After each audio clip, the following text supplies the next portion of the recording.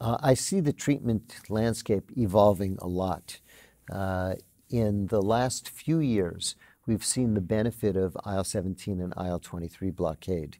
Here are drugs that don't have black box warnings for malignancy or infection, so they are substantially safer than what we used to use, and they are very effective. The PASI 75 levels approaching 90%, even respectable PASI 100 levels are occurring with these drugs.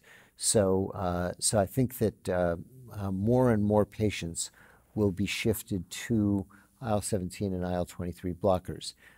There's a little bit of hazard in that biosimilars for the TNF blockers are just coming out.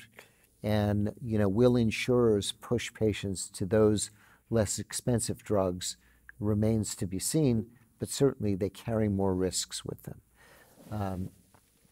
I see also that on the horizon, there are many more IL-17 and IL-23 blockers in development. And I think that that's going to be the future of the treatment of psoriasis.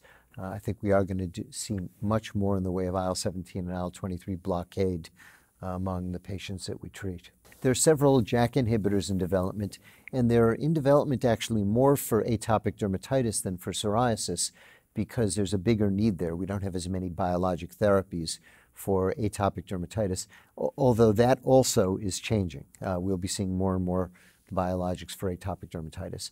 But the JAK inhibitors have already been tested for psoriasis. Tofacitinib is approved for psoriatic arthritis. It was proposed to the FDA for psoriasis, and they have very good, well-done studies which showed that it was at least comparable to etanercept, but the FDA chose not to approve it for psoriasis, probably because it is somewhat immunosuppressive. There was an increase in herpes zoster cases, and had that come in front of the FDA 20 years ago, tofacitinib is certainly safer than cyclosporin and methotrexate. And I think it might have been approved 20 years ago, but now because we have all of these biologic therapies, the FDA didn't approve it for psoriasis. The other JAK inhibitors that are coming out also have some side effects. They've been associated with some thromboembolic events.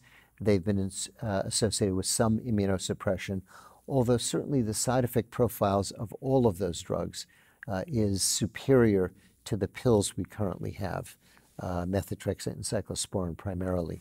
And that's both for atopic dermatitis and for psoriasis.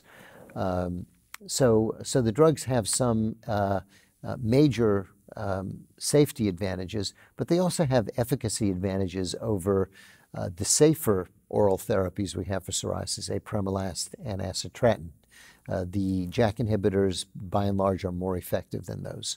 The one that has been tested and had very good phase 2 results with very little downside was a TYK2 inhibitor, a tyrosine kinase inhibitor. And I do think that will get approval. And the question will rest on what happens in their phase 3 trials.